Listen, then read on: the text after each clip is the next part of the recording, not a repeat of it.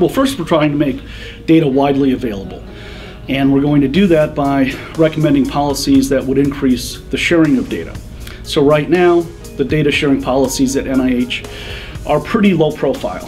What we would like to see is the data widely shared. But once it's available, it needs to be usable. So the other thrust we're doing is supporting the development of standards so that this person can work with this data. And then, once the data are available and usable, people have to find it.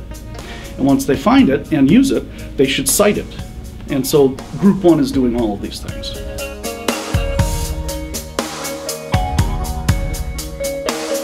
The examples where you see data being reused are the most powerful. There's a reason why everybody's heard of the Framingham Heart Study.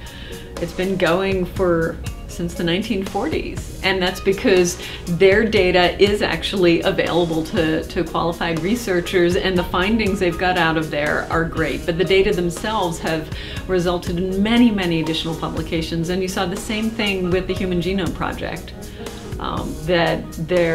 how well they made their data available and how rapidly and easily just completely revolutionized research. NIH and the US citizens already paid once for the best possible data, and the whole point of data sharing is that this valuable data can be reused and more benefit can come from it for researchers and for the public.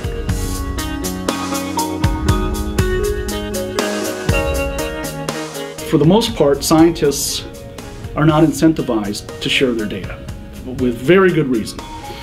Promotion and tenure depends on the number of scientific papers and the quality of those papers and how many times they're cited and so forth.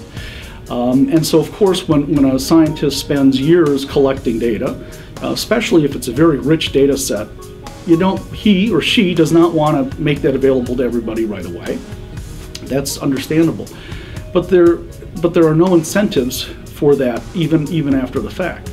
So the idea here is through the ability to cite specific data sets, for example, you can give credit to the people that are generating those data sets, separate from the papers. And in fact, you can imagine that if a data set is collected and is the basis of a scientific paper, you can imagine authors A and B on the scientific paper, and authors A, C, D, and E as authors of the data set. And so the people getting credit for the data-related activity could be different or in a different order than those for the scientific paper. And suddenly you have a real way to incentivize those kinds of activities.